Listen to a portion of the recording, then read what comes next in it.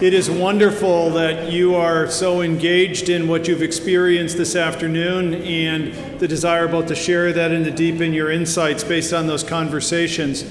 We'd like to continue that, and we are honored to have our distinguished alum, Danny Lee, Partner Advisory Service of KPMG, who's going to share some insights and reflections related to the question of artificial intelligence from his perspective, and then also invite your questions and observations based on your conversation and how that resonates with what he's been hearing and experiencing as well.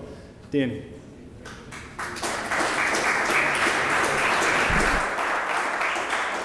Hi there.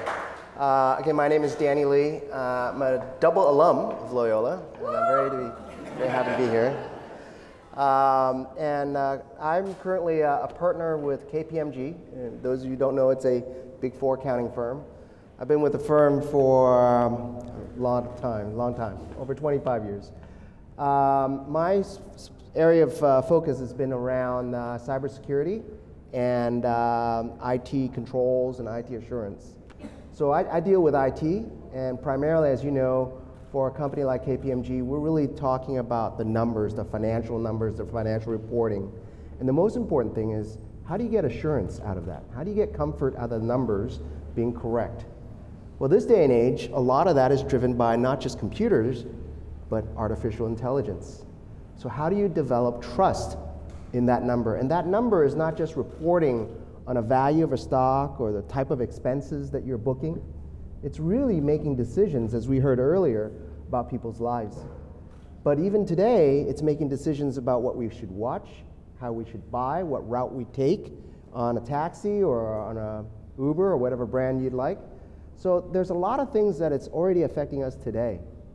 And you've probably heard that in the media they talk about the recruiting engine at Amazon, right? That using machine learning, looking back historically, it deciphered this trend that really engineers should be men and not women. So is that the right answer? Of course not. So it's built into the data, and how do you trust that data as you go forward? Google, when they're looking at search engine, you ask for certain names, it gives you results that are geared towards certain cultural biases. Lots of that exists today, and it's driven by that historical data, that machine learning that ultimately gives you the AI, right? So you got to look at the whole process, the whole lineage, and the provenance of the data. Well, it happens, KPMG this year is launching our new service area called KPMG AI Trust. Now, I'm not here to sell that to you. I'm actually here to share with you what our thinking is. We've done some surveys over the last couple of years around AI and what it means to trust AI. And so we have a white paper out there. It's again, it's not selling, it's just data that we've studied and gathered from 3,000 executives worldwide over 9 different countries about what they think of trust in AI. So you guys have talked amongst yourselves, so I'll just share with you some of the stats and maybe it'll help you. Only 1/3 of the respondents, which by the way are senior management and up, believe that AI can make decisions. 1/3. So 2/3 are weary of it, but everybody's using it. They believe that AI's biggest transformative use is in reputation, enhancing reputation, driving customer satisfaction and loyalty, inspiring employees. So there's a lot of use of AI for employee engagement, right? And then reaching global markets. These are the areas that AI is really being applied today. And all of the executives that we surveyed, a large amount of them believe that this is a technology issue. So now you start to see there's a little bit of a problem here because the technology is being implemented by people, but the goals for that technology are not necessarily always done by the technologists. So when you really think about AI, we believe that there's a framework that an organization needs to adopt that looks at both people, process, and technology. It's just not a technology question itself. notwithstanding the fact that there's a life cycle and how you manage that. Another interesting aspect is there are actually differences of opinion in terms of trusting AIs, market to market, jurisdiction to jurisdiction in different parts of the world. So 65% of respondents in India have a high level of trust in AI. 21% of respondents have a high level of trust in the US. So Americans don't really trust AI as much as, well, actually the Indians trust it 3 times as much, basically, right? So that's very interesting. Another question we asked was, who's to blame if something goes wrong with AI? And the example that was used was autonomous driving. That's right around the corner. And in fact, in many instances, it's already here, right? Who's to blame? It's the software developer, according to this survey.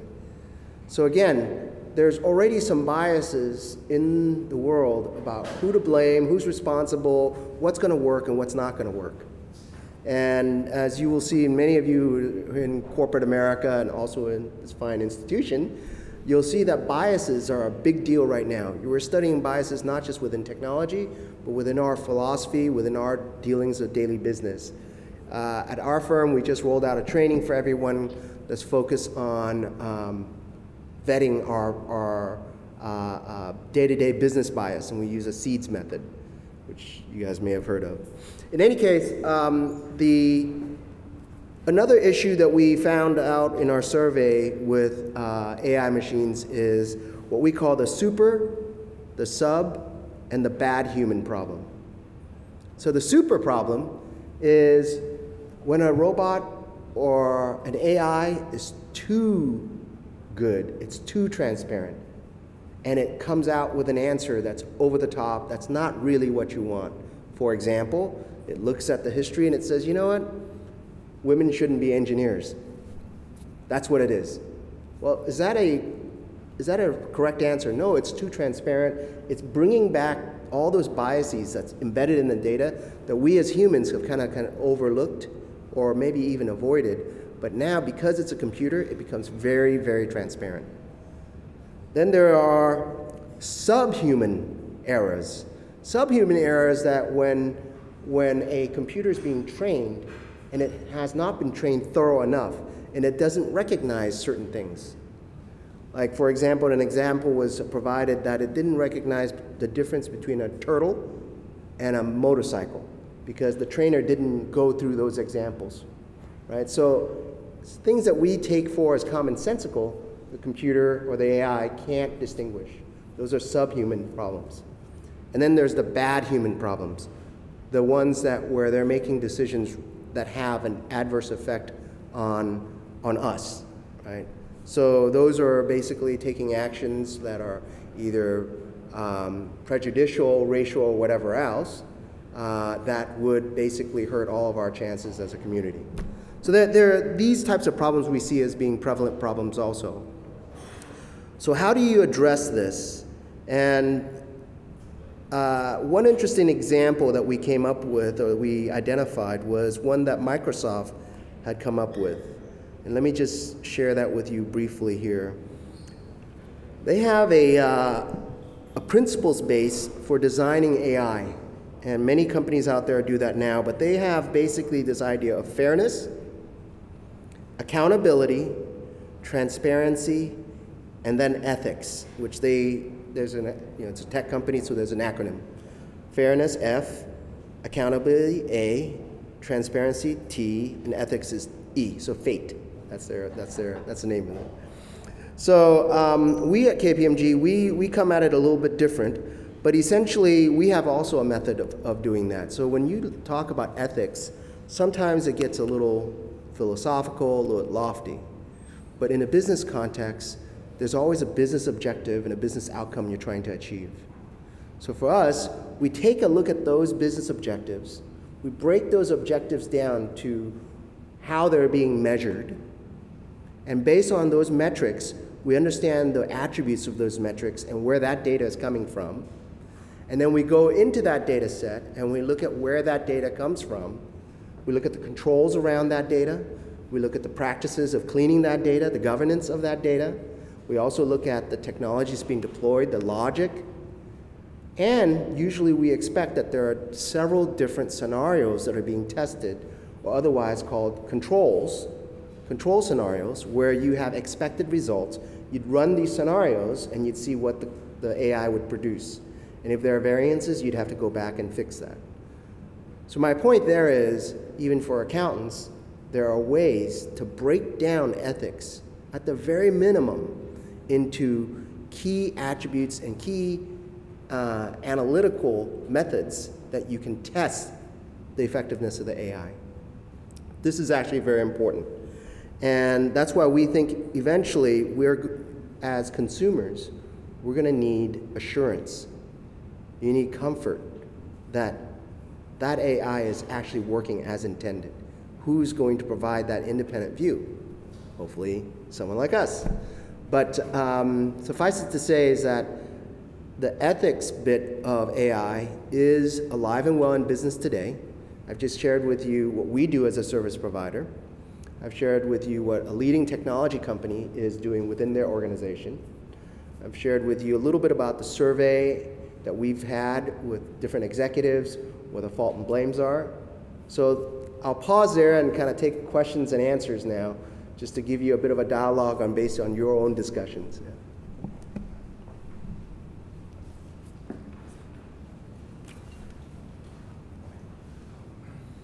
First of all, thank you very, very much.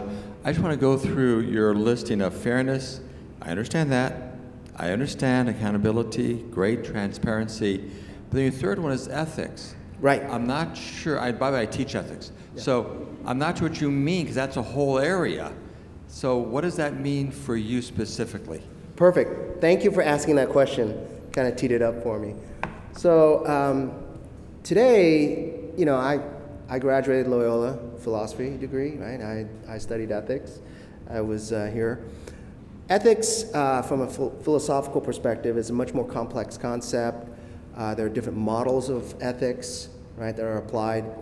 And in the business world, really ethics, as it's practiced today, could be said more about compliance, right? So if you have a Fairness Act of employment, housing, there are certain parameters that are suggested, provided, or dictated in those regulations or those guidance that we as businesses need to interpret and create rules around that to achieve that outcome. Right? Much of the ethics that are being applied today is driven by both regulatory compliance, legal requirements, and then they sort of build that in and get numbers out of that. And at that point, as an organization, many organizations or mature organizations have something called risk management. So basically, they have a view of how much risk they're willing to tolerate against reputational loss, brand, and anything else. And that then becomes the softer number that either moves that number up, and softer threshold that moves that number up or down the scale. And when you have that, that's your threshold for doing sort of analytical view of ethics. Does that help? It was a very, very good beginning. Thank you. Okay. So that's unfortunately, that's the practice we have today. They've not been able to put utilitarianism or totalitarianism to play yet. So my question has to do around, you mentioned you guys take some control over the data that's coming in, right? And cleaning that up. I'm trying to figure out the best way of asking this, sorry. Where do the ethics fall as far as like the example of Uber, where the data is really coming from its 20 million drivers, right? That are feeding it the data that is making Uber the business that it is. Yep. And it's a company that is planning to go public, next year at $120 billion valuation. But yet the people who fed it the information, the data to make it what it is, like they're not going to see any of that. So where are the ethics in that kind of data? That's a great question. That's a terrific question. That's a question that we all deal with today. So for those of you who are aware, there's a regulation out there called GDPR, which is a European Data Protection Act versus the US. And there are fundamental differences in how the European Union and Americans see data. So in America, I give you free access to go check on your buddies from high school, work, wherever, and I own that data. But you get free access. I provided you a service, and in return, you paid me with your likes and your smiles and your balloons and whatever else, right? So that's mine now. Data is mine. But by the way, I'm going to give you some bit of privacy, quote unquote, around that, but I still own it. That's the US kind of model today. In Europe, no. You are a natural person. You created data. That data is a reflection of you, and any combination of there is personal to you, and so you own it. We are merely the custodian, controller, provider for it, right? And we have a responsibility to you. And when you want to move that data, there's a portability that you can take that data in whole and go somewhere else with it. That business model is a different business model. That business model says they're providing a service. The one in the US is they own the data. We haven't resolved that. Now, is that ethical or not? Well, there's no laws in place yet for that. And this is to the other question earlier. There has to be regulation and laws that somehow get into that. Otherwise, you know, at the end of the day, it's kind of hard to measure that. Now, even in today, though, in the US, you see certain businesses take different positions. So Apple, you know, standing up and saying, well, we're going to give you your data. We're not abusing your data. In fact, that was at the recent conference where, you know, Tim said basically, we're not like the other guys, right? But, you know, so why is because Apple is able to just make money on its own product. It's not making money by selling data like the other two, F and G, right? The other FANG companies, right? So there's a business model difference there that they're reconciling with, but even in the US, there is a struggle there already. And as long as they're using your data, but they're not abusing your identity, is it really fair or not fair if they told you they give you connectivity for free, we just want your data, and we'll anonymize it. So anyways, I'll pause there.